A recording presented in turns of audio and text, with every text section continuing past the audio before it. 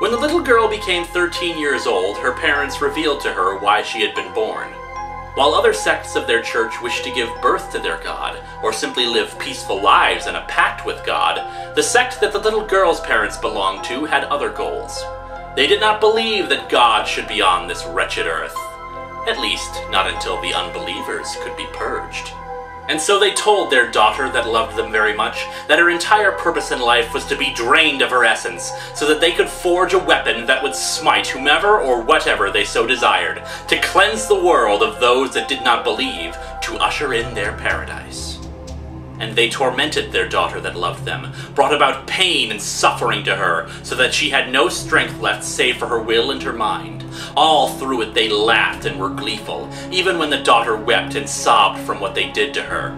They said the same thing over and over. Feel the love of God! Feel your ascension into His glory! May the love of God guide you! Finally, they began to drain her blood, the liquid essence of her will, so that the ritual for the weapon could be completed.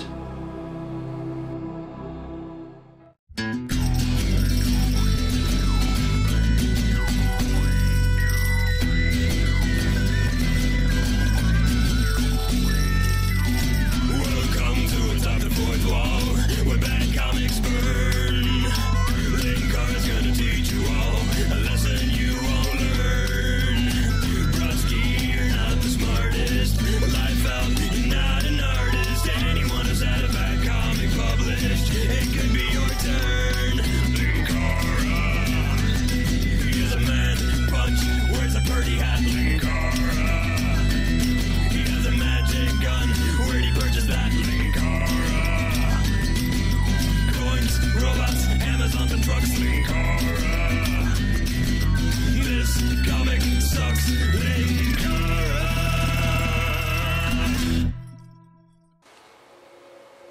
I am not insane. Talking to people that aren't there is a pretty good sign of insanity. Someone is trying to trick me, trying to make me think I'm insane. Paranoia is another sign of insanity. I am not listening to you. You are not there. Of course I'm not. Delusions. See where I'm going with all of this? I am going to proceed with the review. It will get my mind off of this. You know, you really should kill Poyo. Shut up. He could grow up to be me, after all. Oops. There's that paranoia again. Shut up! Kill him, just like you killed her. Ah! Ah!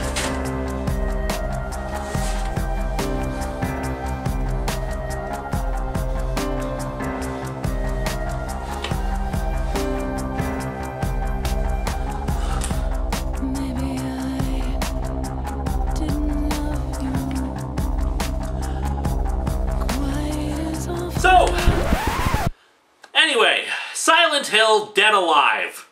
This is an unnecessary sequel to an unnecessary story. So, from what I can glean, a mysterious woman named Lenora takes control of Silent Hill, wresting it from the sociopath Lauren. Christabella, the demon child who has no reason to exist at all, has become mortal but inherited Lauren's power to make hellish creatures explode. Actor Ken Carter, while preparing to travel to Vermont to find his missing love, is kidnapped by Lenora and taken to Silent Hill to convince him to become a serial killer. Before they can become Demon Chow, they are rescued by Ike Isaacs, hero of the one-shot story Silent Hill Painted Black. So let's dig into Lovecraftian horror story number 3 and number 4 that has nothing to do with Silent Hill. As before, let's take a look at how the individual issues describe this plot, shall we? Christabella is slowly losing hold on her own inherent evil as her prison of flesh tightens around her. Could have fooled me. On several occasions, she seemed just as psychotic and annoying as before. No indication whatsoever that anything has changed about her nature. And powers that could only have been granted by her missing sister, the former warden and shaper of this haunted town, race through her. Actually, the comic implied that she had powers all along, but couldn't access them because she was dead. Maybe you want to actually read this thing before you type up these summaries. How deeply will Kenneth and Christabella have to travel into the dark labyrinths of their own souls to gain the truth? Knowing this writer, I'm guessing they'll kind of tap their feet inside of that labyrinth and decide it's too cold and wet, and instead spend 20 pages trying to sound philosophical, but instead come off as boringly pretentious. We open to Ike Isaacs cocking his shotgun. Let's party like it's 1999, bitch! This is not what I meant last year when I asked for Silent Hill versus Army of Darkness. I mean, dear God, not only is it a stupid freaking line, it feels like it's trying to be some sort of schlock action movie as opposed to a horror story. To add to that, we have a 2-page spread of Ike shooting his guns and pretending he's Duke Nukem. Come and get some! Yeah! Hooah! Yeah, you like that, biatch? Do ya? You dirty rat. The art style seems to have changed too, despite the same artist being on it. Does Christabella look in any way like she has in the previous issues? And seriously, what is with the art? No backgrounds except for some vague silhouettes and drab watercolor paint smeared into the lines, heavy inks that seem random in some places, and scratched in sound effects. This is truly the height of laziness. You wake up, you think, today won't be anything special. Yeah, you're not going to be able to convince me that anything we've seen here is particularly special. Then you find out the only person you really trust has been taken, brought to a place that shouldn't exist, a town where monsters live in the mist, and whatever haunts your thoughts and dreams is real, and can kill you. Your dreams are very poorly drawn. And the next thing you know, you're there too, covered in the blood, and God knows what else, of the things you've been fighting. Huh, there's blood splattered everywhere. Ew, I got gum on my shoe! And this beautiful but evil witch with blood-red tears has a little message for you. Could someone please pass the Visine? She wants you to accept that you're a psycho killer back in the real world. She shows you things she says are happening there. Your agent finding the woman you've been sleeping with laying in your bed, an axe buried in her face, your bloody confession written on the wall. You know, I didn't really read it last time, but let's take another look at that, shall we? Here lies Jessica Aldrich, an annoying little whore who got what she deserves. I am coming! Kenneth with blood on his hands, coming. Who's next? Pardon me for playing lawyer, but I didn't exactly see, I'm Ken Carter and I killed her with an axe. The only possible thing you could get from that was, Kenneth with blood on his hands. But that's not exactly a signed confession. I love how Scott Cienson can't even keep his bullcrap consistent from issue to issue. We once again see the real protagonist of Dead Alive, and the only likable character, the dog, leading the demon dogs against the hideous abominations. Bear's posse, the skinned dogs he made as bitches, they're helping us. Behold the power of Bear the Dog! Hallelujah. The stoner lobbying for the NRA is Ike. I used to collect his paintings of Silent Hill. I thought he was some dark genius. Now I realize he was just painting what he saw. In reality, he's as dumb as wet toast. The witch has this big destiny in mind for me. Ike was their first shot at getting the horrors of this place knifed into the nightmares of everyone in the world. My turn next. Wait, what? Did I turn over 2 pages at once here? I admit I haven't read Paint It Black, but the plot summaries I read implied that Ike accidentally got trapped in the town and was killed by some cheerleaders in a ritual so they could escape the town. When did this become some end-of-the-world junk? Furthermore, really? Is that the reason they want to make Ken a serial killer? To get the horrors of this place knifed into the nightmares of everyone in the world? You know, you could have just gotten a crazy person to do it. Or someone who's already a serial killer. Probably would have been a lot easier than all this. Blood splatters onto Christabella, which somehow energizes her again. Here's another dumb question. Christabella is supposed to be some sort of demon in the form of a little girl, right? Then how can she be alive? Is she a little girl possessed, or is she a demonic entity that looks like a little girl? If she's the former, how the hell is blood supposed to help her? If she's the latter, how does she have the supposed inherent demon-exploding power? The energy is enough to let her blow away all the remaining demons, sadly including Bear's posse of devil dogs. The creatures are ripped apart by her power. Magic isn't supposed to exist. Not really. Dude, what does magic have to do with anything? Ah! The hell was that? Back in the real world, a police detective is talking with the medical examiner performing the autopsy on Ken's dead girlfriend. Still, Detective Hassel, there's never been anything like this. If it is what it looks like, a big-time Hollywood actor at the top of his game turns serial killer? Yeah, because actors have never committed murder before. There's DNA and fingerprint evidence that suggests that Ken did indeed kill the woman, but the examiner says that the axe to the head was done after she was already dead. Then what killed her? The best I can say, she was eaten. Eaten? Looks pretty damn intact for someone who was eaten. Back in some other region of Silent Hill, the real Connie wakes up naked in a bathtub. I don't know, just roll with it. Along with two nurse demons that call her the Empty Vessel. Yes, you heard me correctly. They're talking. Why, one even starts singing Whistle While We Work. We can thank Lenora for this. I thought it'd be entertaining to give them voices. I'm going to assume that this is a case of the writer talking through the character. As such, let me just say, you thought wrong! This is the same damn problem as Christabella, so I'm gonna break this down and explain why this isn't scary or entertaining. There are many ways that we assign identity to something. A face, a personality, a voice. All of these things contribute to who a person is, who they are in our minds, and how we see them. But the monsters of Silent Hill, with some very rare exceptions, do not have such identities. They are, quite literally, monsters. While many of them are humanoid in shape, they have no faces, no personalities, no voices. There is nothing human about them. They attack on sight. None of their behavior seems to make any sense. They shamble about for no rhyme or reason. That lack of identity, the lack of anything that we can personify as inherently human, is what makes them so monstrous to us.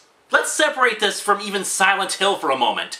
Jason Voorhees doesn't talk. He admittedly has something related to a personality, since we see repeatedly that he is motivated by the image of his mother, but he doesn't speak, and his face is usually hidden by a mask. The same thing goes for Michael Myers. Face hidden, no voice. They're menacing because without that identity that we can assign to them, no real humanity that we can put our fingers on, they become less a human being that we are dealing with, but a force of nature, monstrous and terrible and frightening. Now, of course, there are exceptions to the no-talking thing, like Freddy Krueger, but that's because the kind of fear he's supposed to evoke is different from the kind a Jason Voorhees or a Silent Hill monster is meant to evoke. By granting them voices, suddenly they have personalities, they have identities, they're capable of being reasoned with, and they become less scary. They are supposed to literally be monsters. That's why it's even more horrifying when Vincent gives that revelation in Silent Hill 3. Monsters? They look like monsters to you?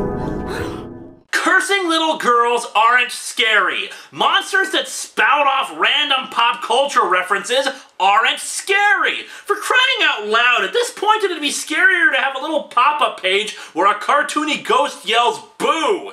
At least that'd be surprising and not just tedious. Silent Hill is about quiet, claustrophobic horror, accented by music and sounds intended to cause tension and fear. When you start hearing things like the radio emitting static to indicate a nearby monster, or footfalls, or just random creepy noises, the sound has a purpose. And here we have that illustrated again as Lenora monologues to Connie about the nature of demons. It isn't scary or creepy. Silent Hill! The place is called Silent Hill! Why does nothing in this comic just shut up, Scott Ensign? Why is nothing silent? Why do you think having vague background silhouettes saying, "You talking to me?" or "Life is cabaret" is something that we should be haunted by? Oh wait, someone is quiet! Connie, for Lenora has taken away her voice because she says that one word from her would be all it takes to get her to leave Ken alone, but as a demon, she says it's her job to offer a person their wish and to then screw them over at the last second. Oh, and she has clothes on now. When did that happen? There is such delicious pain in the questions, such agony in the answers, in the waiting for those answers. Yes, I am in immense pain. I have never cared less about what is going on in a comic. If I stood on a tall building and just stared at the ground and didn't care about this comic, that not caring would form an ocean of apathy across the world that I could swim in. Back with the dog and the dumb humans who think the comic is about them. Christabella reveals to Ike that he's dead in the real world and is just another of Lauren's playthings, like Troy. Ike throws up over this, but enough of any character development, time for dumb people saying dumb things. I said I'd help you find her, and that we put that bitch Lenora, the one that's running the show around here, in her place. Goddamn poser, I'm the spirit of Hollywood! What a pussy. Every era, every face of illusion, every dream, every nightmare.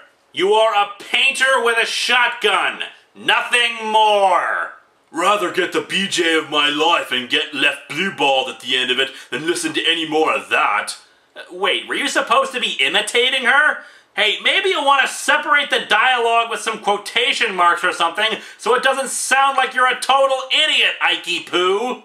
Ken suggests using one of Ike's paintings to escape. Dear God, the inker uses so much black spots here, you'd think their faces were being eaten off by their own shadows. But Ike says he tried and it doesn't work. They hear a rumbling. There's a fire in the distance. Pretty colors. It's brown!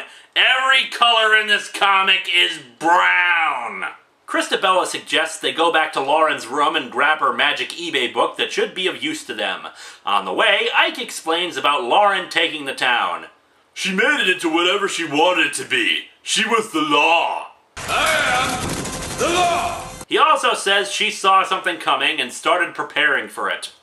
Heading back into town, they find the undead and demons in a festival to celebrate Lenora's coming, and of course everyone's talking and saying something stupid. So the best picture they could find to hang up of Lenora is the one in her bra. The lady needs a better publicist. Just to remove any suspense or mystery, Christabella monologues about how she's influencing Ike with her superpowers, and that the dog knows what she's planning. Once again proving that the dog is the best and smartest out of everyone assembled. When Ike realizes what Christabella's doing, she makes him cut himself with a Karis knife. Apparently it's a soul-stealing knife. They are seriously making this crap up as they go along. That attracts the demons, and Ken picks up Ike's Uzi to shoot them away. As a result of this, his hair starts turning white like the vision Lenora showed him. Why? Why do bullets make your hair turn white? Hello? Has anyone seen the plot? I think it's gotten away from us. Lenora suddenly appears and rambles some more. Quit wasting my time. She talks about Ken's parents somehow being involved with Silent Hill, and it's why he loved Ike's paintings. Oh dear God, is there a point to this? Back in the real world, an apparition of Ken with the axe kills the medical examiner and the cop. Aw, and they were such memorable characters too. Back in Silent Hill, Lenora shows him Connie and claims that her soul is elsewhere. Is this that empty vessel bullcrap? Was she actually serious when she said that she loved someone so much that she lost part of her soul? Because that would be so dumb that it might break me. Lenora says that she wants him to bring about a nightmare to all people living. Why? And that he has to kill someone in order for them to do that. Why? And as such, he must kill one of the three with him. The dog, Christabella, or Lenora. Or else they'll all die!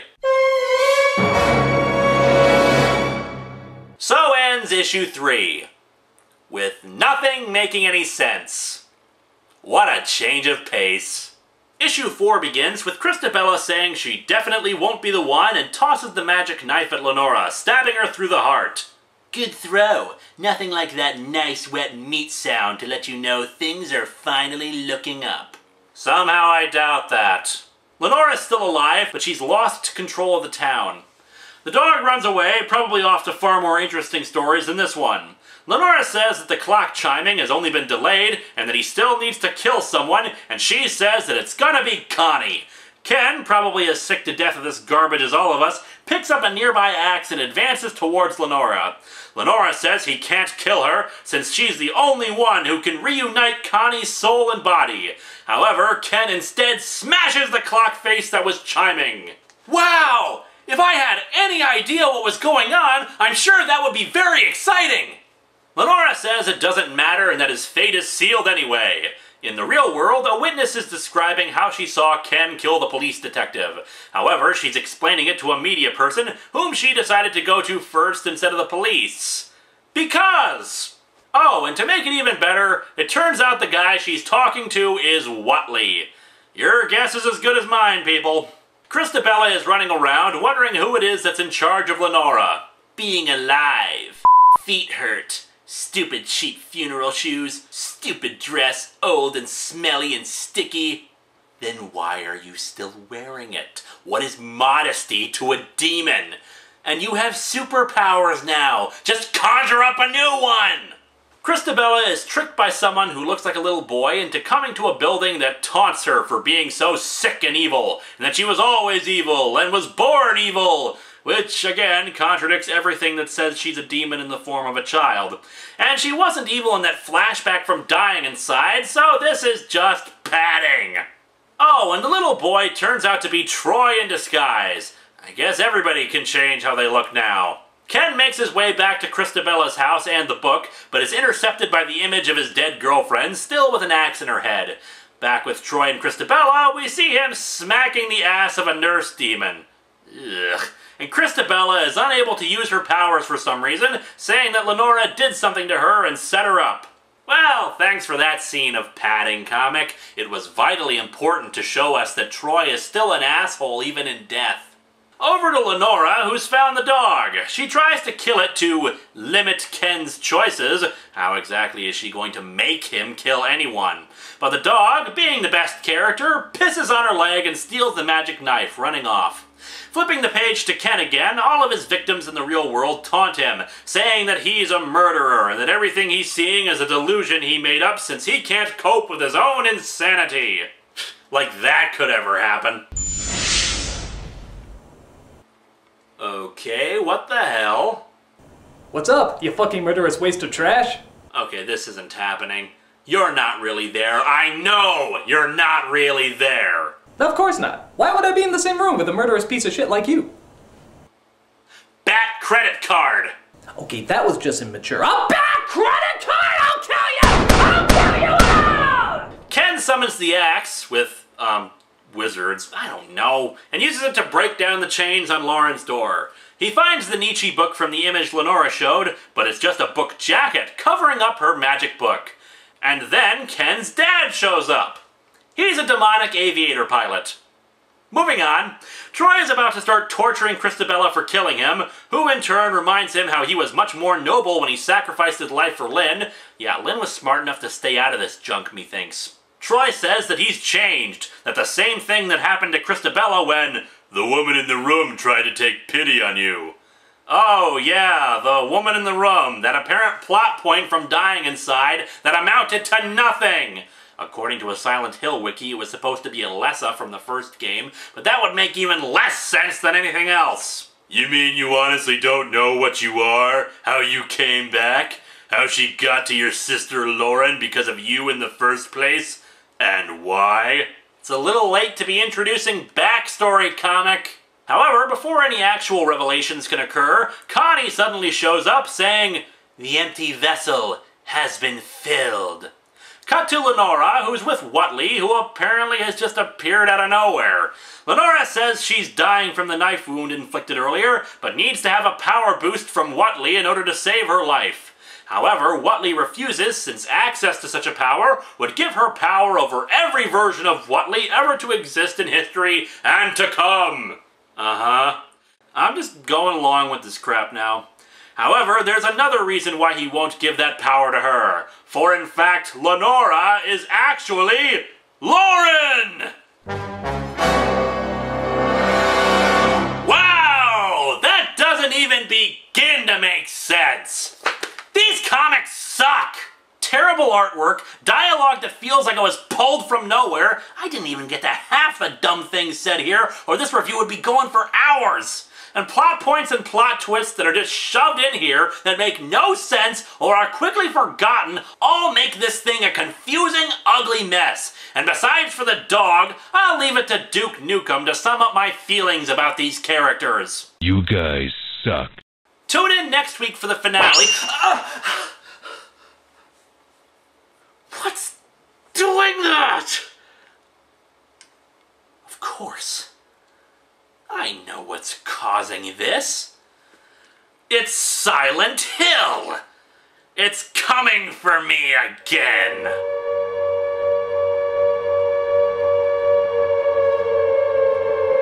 Oh, no you don't. Oh, no you don't.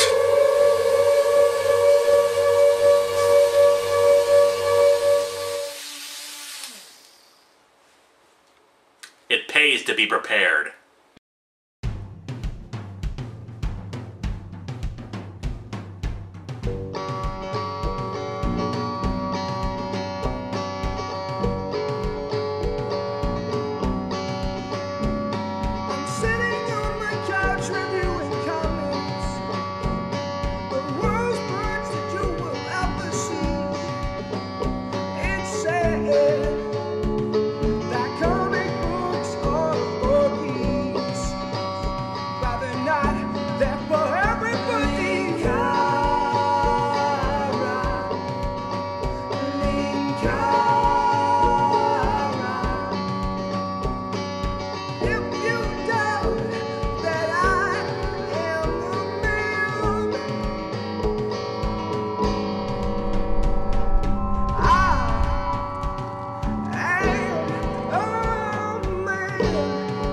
Look, horrific imagery accompanied by puns. That's scary, isn't it? No, it isn't.